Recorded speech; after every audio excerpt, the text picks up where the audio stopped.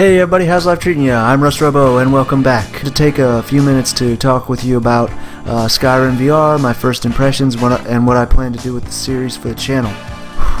I really liked Skyrim VR. I thought it was great. I'm having a fun time.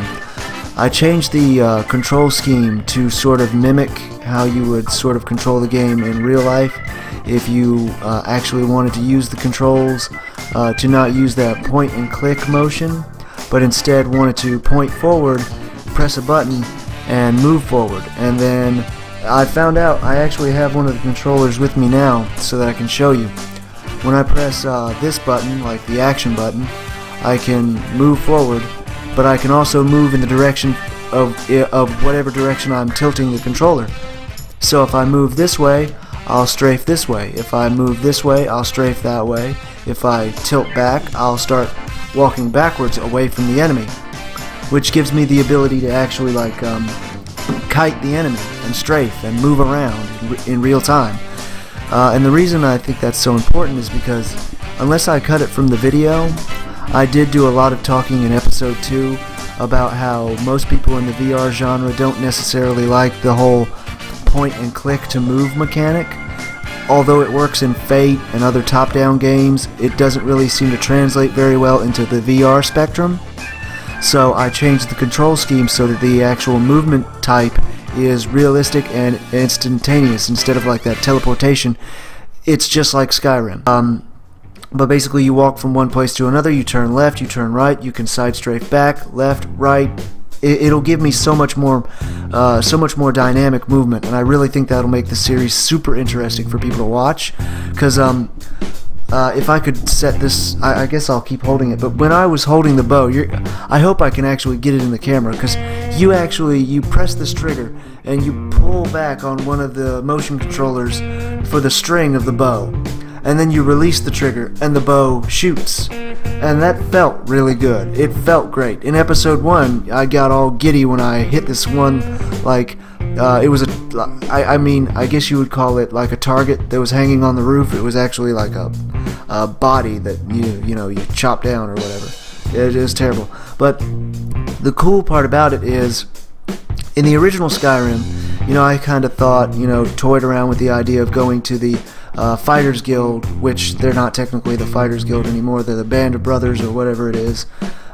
Companions, okay, nobody shout at me, it was the Companions. But when I used to play the original game back on the PS3, which is still the original game, but when I used to play the non-VR version on the PS3, I'd go to the Companions every now and again, and I hope to God this thing is recording audio. Oh, it better be recording audio, I swear to God. Okay, sorry about that. Had to pause the recording because I thought it wasn't recording audio. I thought I was just rambling on for nothing, and that was very upsetting. But apparently it is recording audio, so we're just fine. I wish I could get an audio reading graph, but apparently I can't. Anyway, every now and again I used to go over to the Companions area, and I'd train, I'd shoot the bow and practice on the targets, to see how close it's basically actual archery. You have your archery target, you go back and you fire at the archery target. And even in the non-VR edition of Skyrim, that was kind of interesting, kind of fun to do in first person. But now in VR, I've tried it, and it's really awesome, because you can actually get really good with your actual targeting. And they have hit dummies there that I'm going to use to practice my sword and axe swings against and my shield blocking. So I wanted to get people excited for the series, because I intend to play it all the way through and beat the storyline. I actually beat all 3 of the storylines. Unfortunately, with the difficulty in recording, it's going to be something that I might only be able to do once a week, instead of, once every day or once every other day. If there's anything else that I could actually say about Skyrim, is that I want to get people excited for the series because I intend to play it as realistically as possible. I'm trying to work out a method by which I can stand up and play it by using a doormat under my feet so that I can reorient myself, so that I know, just like with a DDR mat, whenever I'm stepping out of the frame. I have an idea in my head for what this is going to look like in the future, when I get very good at recording it and get very good at using the controls. because I intend to get real. I intend to get really realistic. I want to stand up and play. I want to use full motion while I'm swinging with the axes and blocking with the shield and throwing fireball spells and pulling back the arrow to shoot my arrow at my opponents. I want to make this as a realistic an experience as possible. But aside from that, I hope you enjoyed this video. I hope it answered any questions that you might have about me playing Skyrim VR. I hope someday in the future that Skyrim VR becomes one of my more popular series. I really have always loved the Elder Scrolls games ever since Oblivion.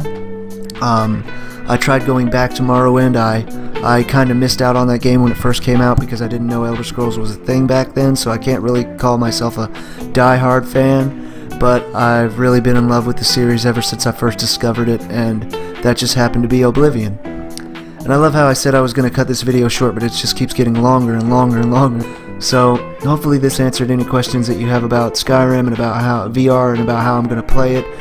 And hopefully you enjoy the series. And if you have any helpful suggestions that you would like to add, let me know in the comments section below. And until next time, take it easy, my friends.